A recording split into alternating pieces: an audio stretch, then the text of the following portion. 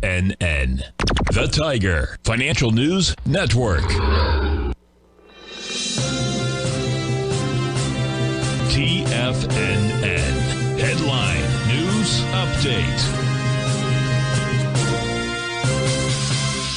Welcome, folks. The Dow Industrials finish up 46, Nasdaq up 219, S&P's up 35. Gold contract up $3, trading at $19.64 an ounce. We had silver up 73 cents, $25.04 an ounce.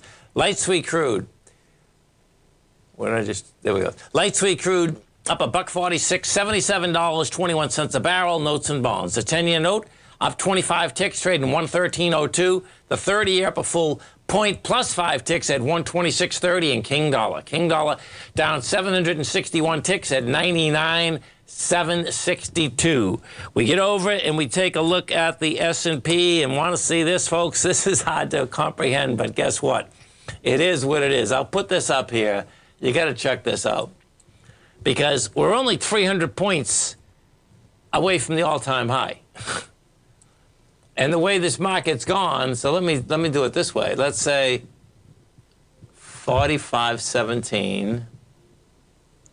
Yeah, there you go.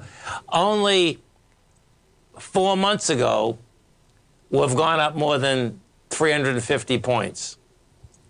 You know, we'll see where this shakes out, but with this dollar, anyway, you got the gist of it. I know that it is what it is, but bottom line is that when you take a look at it, and in fact, you got to do this here, so let's do it this way.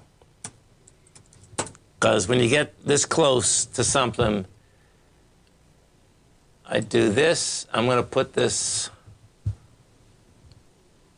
there we go, and then I do a retracement. That was a 50% retracement.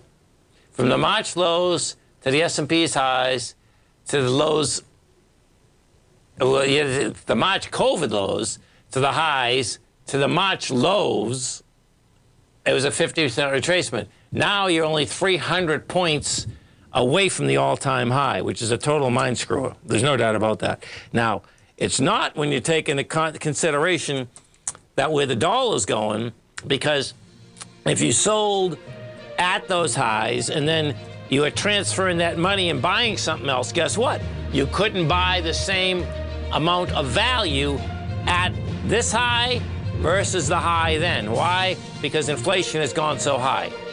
Have a great night, folks. Have a safe night. Come back and visit Tommy tomorrow morning. Kicks us off 9 a.m. Great show, folks. Look at him, folks.